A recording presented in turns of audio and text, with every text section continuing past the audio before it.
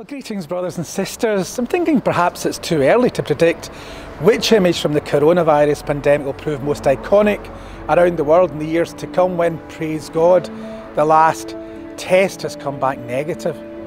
Perhaps it'll be the sight of people clapping for our heroes in the NHS and in our care homes where I'm standing outside, or families grieving their loved ones, or the socially distanced queues outside supermarkets. Perhaps even the empty schools or the football stadia, airports. For me, at least one enduring image will be the sight of Pope Francis leading the whole world in prayer during that extraordinary Urbi et Orbi back in March.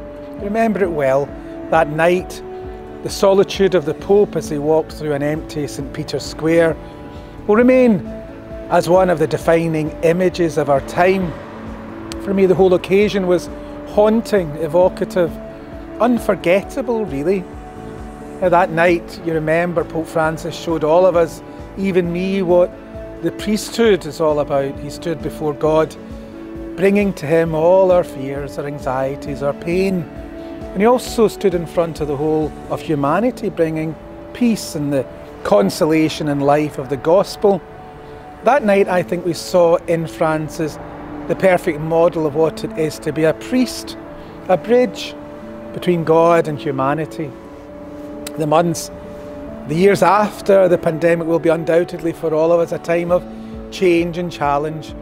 As old certainties slip away, the people of God will need their priests and their religious sisters more than ever to bring them to God and to bring God to them through the sacraments, through the preaching of the word, by their spiritual fatherhood, by their motherhood as religious women giving their hearts to the care of the needy.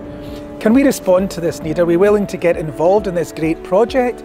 Like Francis, are you prepared to offer others the light of Christ in the times of crisis and uncertainty ahead?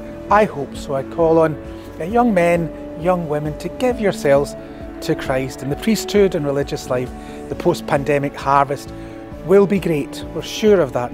And I have renewed confidence that the Lord of the harvest is going to send a new generation to labour in that harvest. And God bless to you all.